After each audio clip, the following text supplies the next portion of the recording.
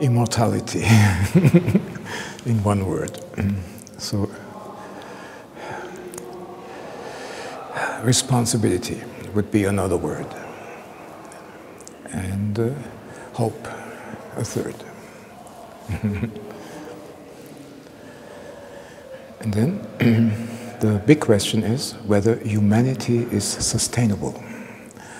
I once wrote a paper with this title, Sustainability of Humanity, in one of the workshops here at this conference 5 years ago. And I came to the conclusion that this is the real problem for the planet, and we need young people and engineers to devote their efforts to the planet remaining sustainable. But then we are too soon to this, we have come almost too soon to the main problem which I'm working on for the last 3 years, which is whether a certain experiment which is being done on our planet is not at variance with the ideology and hope for sustainability. Because science sometimes is dangerous to sustainability.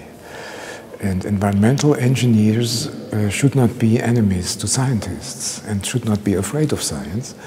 But science doesn't know enough about sustainability and about the responsibility that goes with doing science, with having in mind the fact that we want this planet and our culture and the smile of human beings to remain.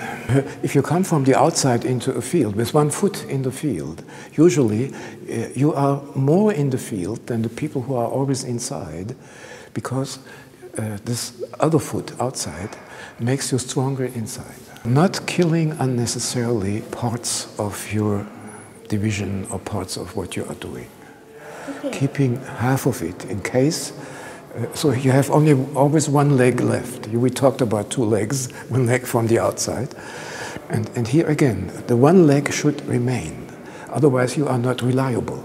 And without reliability, no sustainability.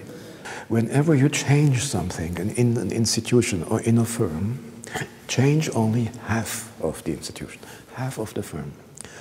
Then, if something is wrong with your new idea, or if it doesn't work for external reasons, then you still have left the other half.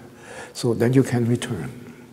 Usually, if politicians make changes, they make an all or nothing change. And this idea of leaving maybe only 10% untouched can make you feel much safer with the 90%. And it doesn't change anything in the equation. It's only that you, this way, not only show your good character, which is also important, but also that you know that fate is not completely predictable. So relying on safety is a virtue that pays in this context, I believe. This brings me back to my main problem at the moment. I predicted that there's a danger that after 5 years, the Earth will be shrunk to 2 centimeters, which is the opposite of sustainability.